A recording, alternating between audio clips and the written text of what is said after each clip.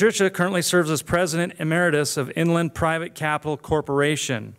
She served as Director and President of IPCC from 2001 to May 2012, and recently announced her retirement from these positions effective last year.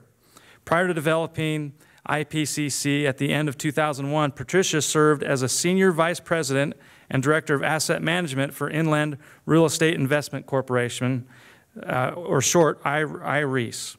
Ms. DelRosso has been with Inland since 1985, which is amazing. You think how long someone's been with a company at this time, but she's been with them since 1985. During her long tenure with Inland, Ms. DelRosso has spearheaded many types of real estate transactions, including sales, refinance, redevelopments, land developments, tax increment financings, condominium conversions, and over thousands of tax-deferred exchanges. She has overseen the business plans of investor-owned assets, including multifamily, retail, office, and industrial, triple net lease, land, and mortgage funds. As a founding member of the Real Estate Investment Securities Association, or RESA, Ms. DelRosso served on its board of directors from 2003 through 2011. Patricia served as president of RESA during 2007 and 2008 and was the immediate past present chairperson of the legislative and regulatory committees during 2009. She also served as an officer and director of the Walk-In Ministry of Hope, a nonprofit organization serving the needs of the poor and underemployed in DuPage County, Illinois. As Ms. DelRosso is also a member of the Investment Program Association, IPA, International Council of Shopping Centers, ICSC, the Urban Land Institute, and the Chicago Association of Realtors. Ms. DelRosso is a licensed real estate broker and holds Series 7, 22, and 63 licenses with FINRA. She is also a member of the President's Council of the Real Estate Roundtable. We are pleased to have Patricia DelRosso speak to us today. Let's give her a round of applause. I guess the mic's on. Oh my God, that's like too much. It's just, you know, humiliating to hear people read that about me. But I will say this about that. I think that, number one, why I've been with Inland Real Estate Group of companies for so long is because I love real estate. And I don't know if there are any folks in the audience that are considering the possibility of taking the real estate path, but I can tell you every day that I went to work, it was a new day, and every day I learned something new in the world of real estate. It's just fascinating. But my true love at Inland has been working with the investors. And so my true love is the investor relations and how that investor relations program has helped Inland be successful, but more importantly, how it has helped the investors to be successful in terms of their investment returns, but more importantly, in terms of the confidence that they have in Inland as their manager and asset manager. And so in thinking about that and my discussion with you today about leadership, really that's where my style of leadership, which won't be your style of leadership, what I say today is just something that has been beneficial and helpful to me over the years. But each and every one of you are unique, and each and every one of you will, through your, hopefully through your education and life experiences, develop your own leadership style. You know, trying to pinpoint where did this leadership style, I'm going to get out of the light here, where did this leadership style come from? I really believe that all the credit is due to my mother and father. It was my mother who had a sense, and I would say peerless sense of hospitality and preparedness.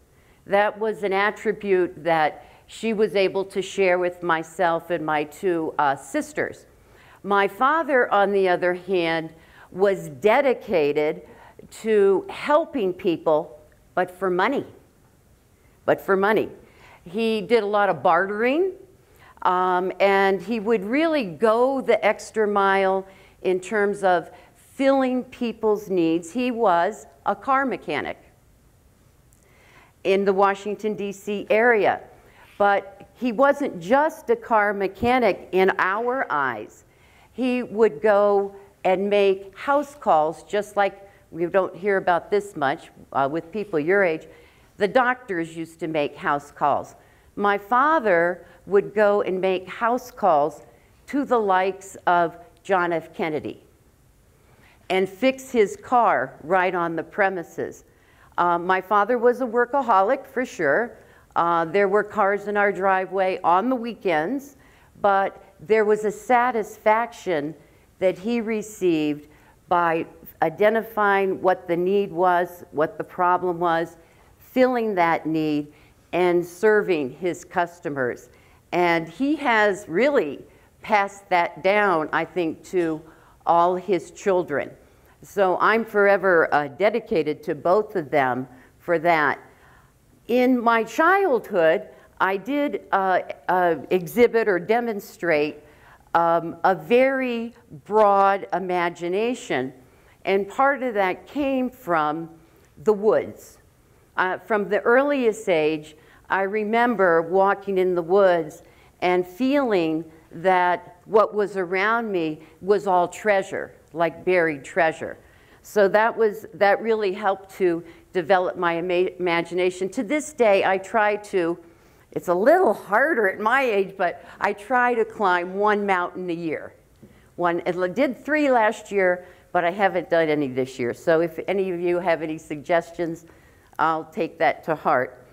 I also found a creative outlet in dance. Dance was a discipline for me. I was with a group where we performed, but we performed as a group. It was more like the Rockettes, you know, precision dancing, coordinated dancing.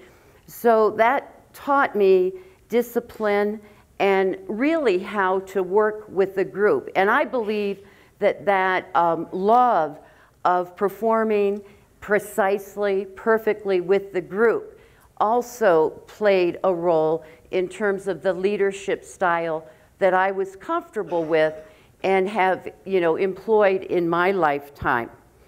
So when I think about the definition of leadership, this is what I think of leadership as: the art of caring for internal and external customers. Those that are here and now, but more importantly, those yet to come. And hopefully Brad will invite me back for another lecture on long-term business thinking versus short-term thinking, because I believe we think too short-term now. I believe we need to become better long-term thinkers. What do I mean by internal and external customers? The internal customers are the employees, the people that we work with day in and day out. The external customers are the clients, and in my case, the investors, those people that we're providing either a product to or a service to, the end result of what the internal customers do. But both customers, internal and external, are important to the end result and to those that are being served. And when I think about working with both, I believe it's most important to treat them like king and queens. This idea comes from a children's book called The Princess and the Moon. And I can't recall the author, but I keep it on my bookshelf when the little kids come over to my house and play at the house. But to treat everybody with respect, to treat everybody, roll out the red carpet for everybody. And again, I think it harkens back to my mother's peerless hospitality, is so very important in carrying out whatever task you seek to do. To bring joy to others. This is critically important. We spend most of our waking and most of our attentive hours in the workplace. Probably more hours than you get to spend with your family. So when people come to work, the internal customers, I believe it needs to be a joyful, a harmonious, a peaceful place, and one that fosters creativity, and one that nurtures the inspiration that each of the people bring to the workplace. This is critically important. Work is fun. I always said to myself, if I ever came to a point, a crossroads in my life, where I was not happy going to work, it was not a joyful experience, it would be time to leave. Fortunately, I've been at Inland, it'll be 29 years at the end of December. And again, to meet the needs, not only the needs of the clients, the external customers, but to meet the needs of the employees as well. Do they need to be given time to go see their kids play soccer? Absolutely. And organizations, really the best organizations, the most incredible organizations, are the ones that take this to heart and create an environment that is supportive to the individual and the individual's family. And finally, harmony and strength in the partnership. Internal customers working on behalf of the external customers, but more importantly, working together. That is the strongest bond, the strongest partnership, and in my opinion, produces the best results and the best companies.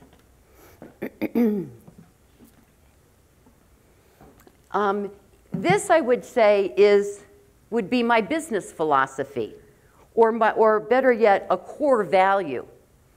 And that is that this comes from a Native American elder, a quote from a Native American elder. I like some of the stuff that they philosophize about, but so simple. We are all equal, unique, and of infinite value. In the workplace, I would ask my employees to embrace this, or to sit, as I like to say, and meditate on it. We are each equal, unique, and of infinite value. And as to your leadership style, that will be true as well. So the style of leadership that I use is servant leadership. This is not one that's designed to dictate or criticize or judge. This is a style that is focused on coaching and nurturing those in the workplace, the internal customers, and those that you serve outside the corporation, the customers, in my case, the investors. It's a very positive approach to leadership. And it also is an approach to leadership that emanates from humility, but I think then supports humanity. I was discussing with Brad and some of the others beforehand. He talked about the walk-in ministry of hope. One of the best things that I've ever done for myself in my life is to commit to work out our homeless shelter in DuPage County. Now, DuPage County is a very wealthy community, and some people have blinders on and would say there are no homeless people here in DuPage County. That's absolutely wrong. Fortunately, where I live, we have what's called PADS, Public Action to Deliver Shelter, and it is a partnership with a lot of churches, and we have 5 centers opened every single night from October through April, and then during the summertime, at least 1 center. So I actually go in at 4:30 in the morning to make the breakfast. And my specialty is making the eggs for the 50, 60 people that have stayed overnight on a pad. That's it. The pad's probably about that big. I can't tell you how much gratification it gives me to work those short 2.5, 3 hours and serve these folks. And I try to make it a point to treat them like kings and queens, like a waitress, and go around and ask them if everything's okay. Would you like more coffee? Would you like orange juice? But more importantly, to sit down and hear their stories. This brings great humility to me, and I believe that if you can get involved in volunteer work in some way, shape, or form, that too will be important to guiding and nurturing and coaching your own leadership style. Very important. To address roadblocks to success. I don't like to use the word problems because once that word, it's a sort of an emotional response. Once we say a problem, people seem to shut down. So I never use the word problem. I use the word challenge, or I talk about what is it how do we need to get around, jump over, or crawl under the roadblocks to our success. So my style of leadership is very positive. I have been accused of wearing the rose-colored glasses too much, but it's a comfortable place for me, a very comfortable place. And of course, along these lines, the change that we create is not a change that we create from self-centeredness. It is a change that is in partnership. It is a change, the results occur not from the individual, but from the collective whole, from all of the internal customers and external customers. And maybe I'll give a couple examples of that later. I'm currently reading the autobiography of Dietrich Bonhoeffer, who was a pastor, martyr, poet in Germany. And I haven't gotten to the part where he actually tries to assassinate Hitler, or is part of the group to assassinate Hitler. But I really like this quote. I think it sums it up pretty well. The good leader serves others and leads others to maturity.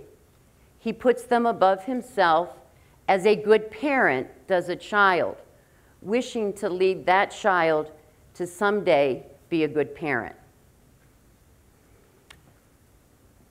And I think that says it all. I might even get a little emotional about that.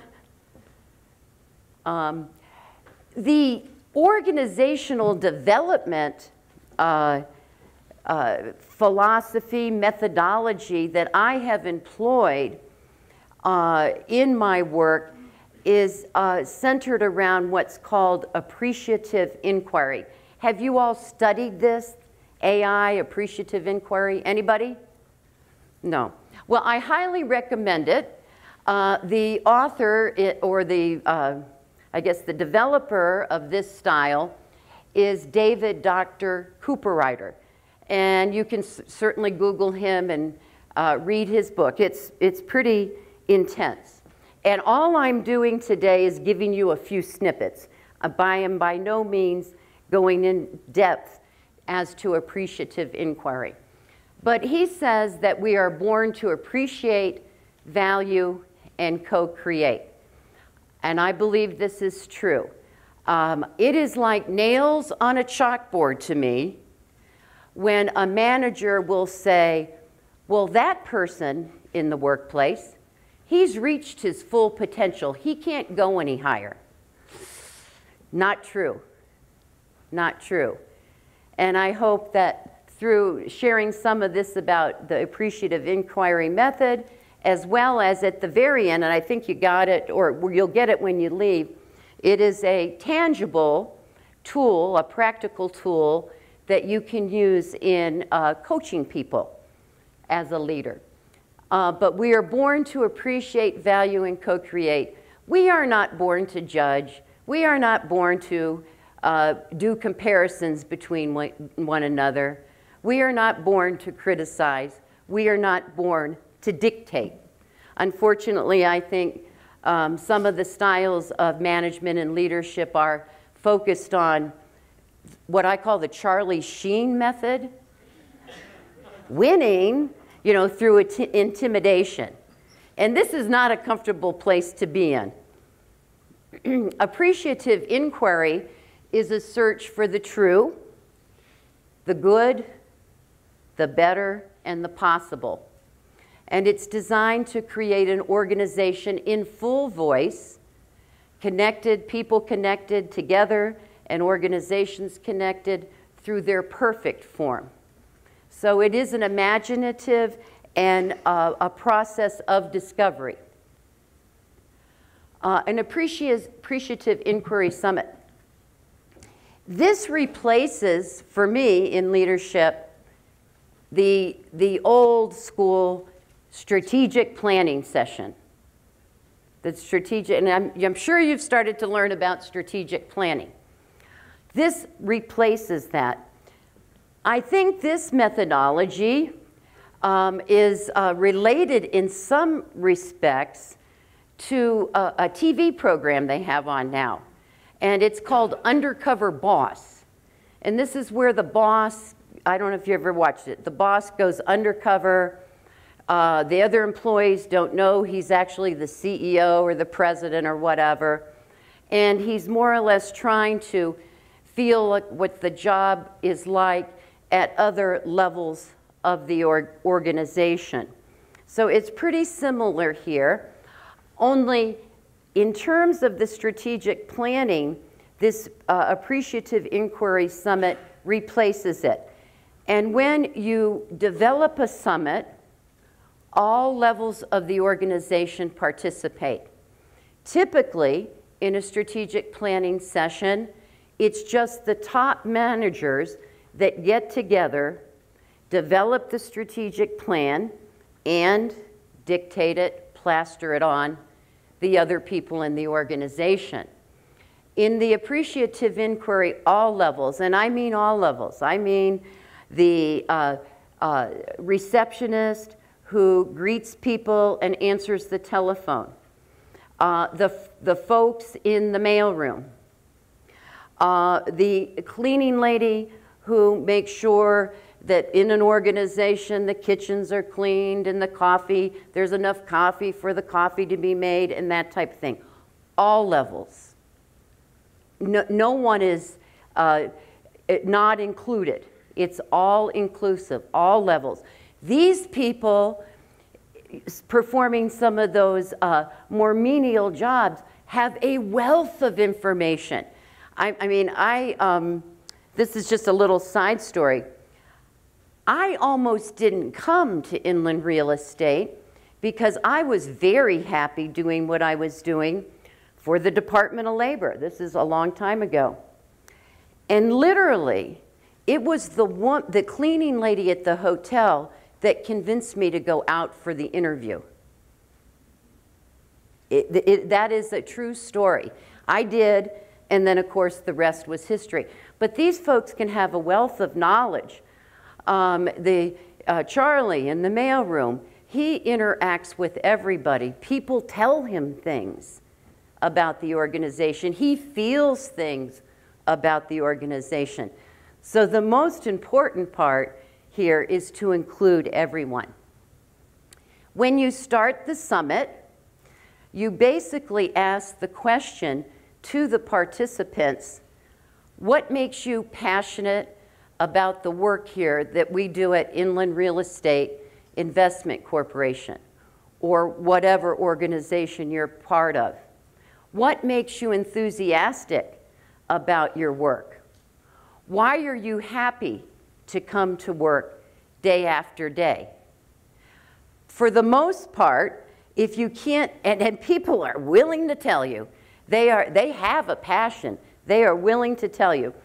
If there are those that are silent, well, those you might need to worry about. Maybe they aren't happy. But generally, by the end of the summit, that information is forthcoming as well. So a good bit of time is spent in the beginning listening to people's stories of enthusiasm and passion. And you don't want to cut that time short. It's very, very important. The next element is accomplishments or successes. So, and in my mind, I do this all old school. I use flip charts. So, you know, as people talk, we're scribing them, and then we're pasting these things around the room physically so people can see them and refer back to them. Accomplishments and successes. Accomplishments and successes are that of the organization. So people brainstorm freely, openly, talk about the accomplishments and successes of the organization or the company. And again, stories are shared. They're sharing stories that have meaning to them, that give them passion, that give them excitement and enthusiasm. The next part is maybe the downer part, but eventually we have to address what deters or distracts our passion, our enthusiasm, our accomplishments, and successes. Another way to say this is, what are the roadblocks to success? And people can identify them. No problem. So that we put those up on the flip chart. And then the part I love the best, dreams for greatness. Now, in terms of appreciative inquiry, unlike other organizational development theories or practices, I always think some of those old school are, oh, you know, you hear the term, let's think outside the box. Well, I don't like that. I don't want to be in a box. I don't want to be in a box. Instead, I like the concept of the pebble dropping in the lake, and then you see the concentric circles ever expanding. Or another metaphor or picture is the lotus blossom unfolding to its full beauty and its full regalia. Organizations are the same thing. And I believe that this concept of the dreaming, of the imagination, to dream to greatness is very important. The quote after this, I think, says it all, but it gets inside people's being, it gets inside them physically, their body, and they become part of it. They own it. You hear the term take ownership, but it's in them. It's in their imagination, it's in their passion, in their enthusiasm. It's what makes them feel good, and then they own it. And then how do we get there? Once we've scribed and discussed and told all these stories to one another in the large group with all levels of the organization, then typically what happens during the summit is that we break up into teams.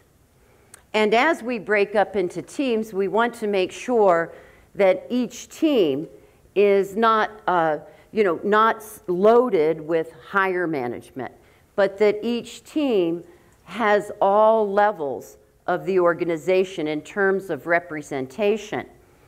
And how do we get there then? They take what we've done in terms of the big picture, now we're honing in, and they go into their groups and they talk about and they scribe, how do we get there to make it the best organization that we have envisioned? 10 more minutes, okay. Yeah, I thought this was going to be really difficult to fill the time, but it's not. And then after the teams are together and working, then they come back together, and an action plan, and then a discussion of how to measure that action plan is put together. Now, this takes several rounds. Generally, you know, if you've gone through the summit and you've gone through everything and your teams are together, it's good to develop a draft action plan, but then you want to disseminate that and get people's further feedback. And I think one of the best pieces of advice that I've ever used with folks is, let's sleep on it. It's important to sleep on it, to think about what you've done, and then you know, you'll wake up, you'll be rested, the light bulbs will go off, you'll think of other things that could enhance the plan further. The follow-up is critical. You can do all this good work, develop your plan, but if you aren't meeting initially, I'd say every week, initially, then less down the road in terms of how we doing on our how we doing meeting our plan, what are some things we can do to redirect some of the actions. It's important, otherwise it doesn't have the same significance and it doesn't have the same power to motivate and move the organization to successful results as a result of the plan. I love this one from Aristotle. A vivid imagination compels the whole body to obey it. And I think this summarizes the appreciative inquiry methodology pretty good. A coaching model, it is a coaching model. It can be, and now I'm going to try to go from within 5 or 6 minutes, the 30,000-foot level down to a practical tool that you can use in working with employees. This is another summary of the inquiry process. At the top, you showed what the discovery, what gives life, that's the appreciating, to the dream, what might be, what the world is calling us to do, again, envisioning results, the design, and working together to co-construct or co-create what should be the ideal, and then the destiny, how to empower, learn, and adjust and improvise, how to sustain to the results. This is where I see the practical coaching model coming into play in terms of the destiny. This is just repeat, I'm not sure why. Oh, and this is another summary that shows the old school methodology versus the appreciative inquiry methodology. So the old school focuses on what the negatives, felt need, analysis of the causes, very analytical, analysis of possible solutions. It deals more with the negative, the problems, whereas the appreciative inquiry is a positive experience for all that participate. This is what you'll get when you leave. This has been invaluable to me, and I really think it emanates out of the appreciative inquiry methodology. But this has been invaluable to me in working with employees. And in working with employees, it is the God's honest truth that you spend 80% of your time, most people, working with the 20% of the employees who are not performing. And so I have found this useful to help guide the underperforming employee to success. The top is really just the, how would you say, the heading, Employees Performance Interactive Coaching Model. So there really isn't anything written on this form, and you physically use this form with the underperforming employee. At the top of the first 1, 2, 3, that's typically where you'd write problems, concerns. But you don't write problems, concerns. Instead, you use questioning with the employee, and you give the employee pictures and listen to the employee provide pictures to you as to what's happening in the organization. And you, quite simply, you start by saying, I'm here to help you, and I'm here to help you succeed. and then give them a picture of what you see happening. Maybe the picture is that this particular employee is a kind of a loner and not participating with the rest of the group, not cooperating, showing cooperation to their team members or their fellow employees. Maybe that's the issue. And so if you provide that picture, then you listen to the employee, and listen is an important word. Really listen to what they're saying and what picture they paint as to how they see what's going on. That's a very important first step. This desired outcome should be more over to the right there. But you talk then about what is the outcome that they would like to see? What would be the desired outcome? And then you move to ideas to achieve that outcome. And this is very much a reciprocal dialogue, relationship with the employee. And again, it sort of follows the appreciative inquiry overall approach or model. Principles, next you go to principles, and why does it matter? You know, why does it matter that an employee needs to get along with the other employees in the workforce? That's where you discuss that. The alternative, well, the hard and fast alternative, and one that as you move through this model, and remember, as you're moving through, the employee is writing all this down. It's going to become his plan. He's putting his physical self. He's taking ownership as he's writing this plan down. Well, the hard and fast alternative would be, or consequences would be, I get fired. And generally, as you move through the model, it'll just come out of their mouth. It's just going to be very clear as you move through, and it surprises you, but they will say, well, I guess a consequence would be I'd get fired. So then you move from that to an action plan. How do we overcome this, and how do we move to you being a cooperative employee in the workplace? And it's their ideas, and it's their action plan, and then at the end, it's important then that you review this. Not much time should pass. I would say less than a week initially. You agree on getting back together, seeing how it's going in a few days, and then maybe it's a week. But this follow-up, again, is so important. Very critical. Both the employee, it's their plan, they sign it, and then the supervisor signs it as well. Unfortunately, in this life of litigation, the world of litigation that we live in, so many managers don't give the employees a chance to succeed, don't take the time to allow them to succeed, and as a result, they have problems and claims and litigation from the employees as to why someone is let go or fired. This is so useful to have the employee's signature on this document.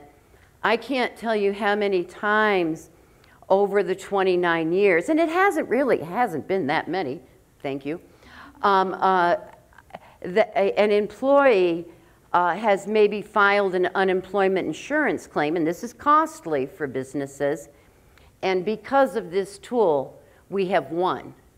The organization has won. It's the employee's plan. They knew what the consequences were. It's documented. A lot of managers don't document. They just, react or overreact in many cases. It also is interesting that as you move through this model, what happens is both the employee and the supervisor will realize or recognize who's coachable and who's not coachable. And more often than not, it will be the employee who says, you know, Patricia, I'm not coachable. And they resign and leave on their own. So it helps to raise that issue to the surface.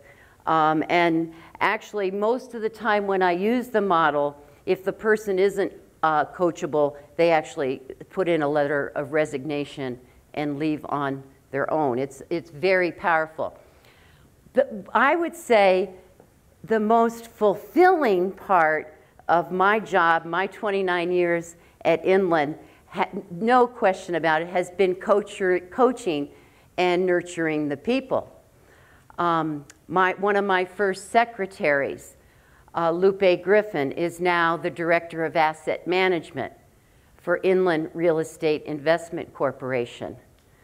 Lupe didn't have real estate or a business degree.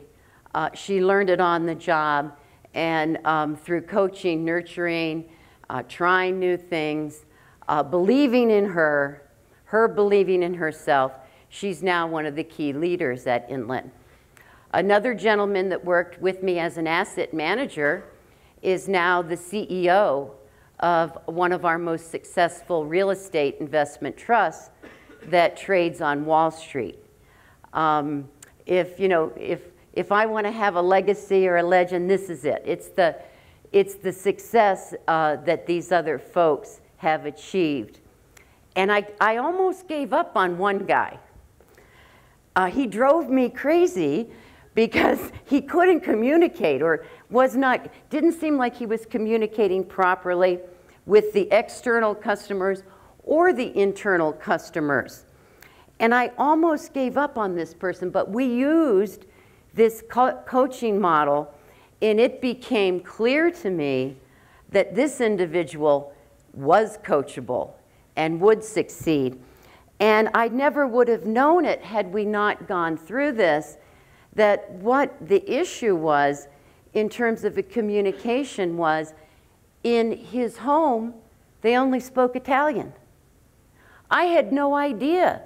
Once we were able to clarify they only spoke Italian, which is very beautiful, by the way, I love it, then we were able to pinpoint and work on the written and the verbal communication skills, of course, using English. This person is a very successful, has remained with me, and not with me now, is off on his own, and actually has transacted billions, multi-billion dollars in real estate sales for Inland. So with that, I thank you, and I guess we take questions. Oh, I stay up here? Okay.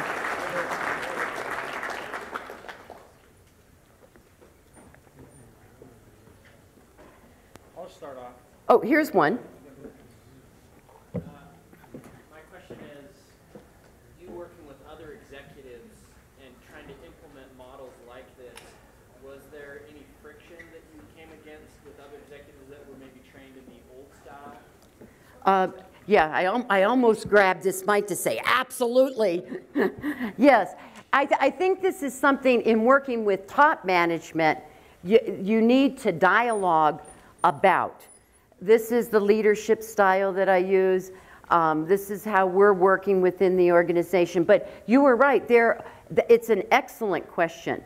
And so the top leaders need to dialogue about it as well. Absolutely. Good question. Mm-hmm. So when you're talking about the summits, the appreciative inquiry summits, how often do you hold those? The question was, how often do you hold one of these appreciative inquiry summits? I like to hold them once a year.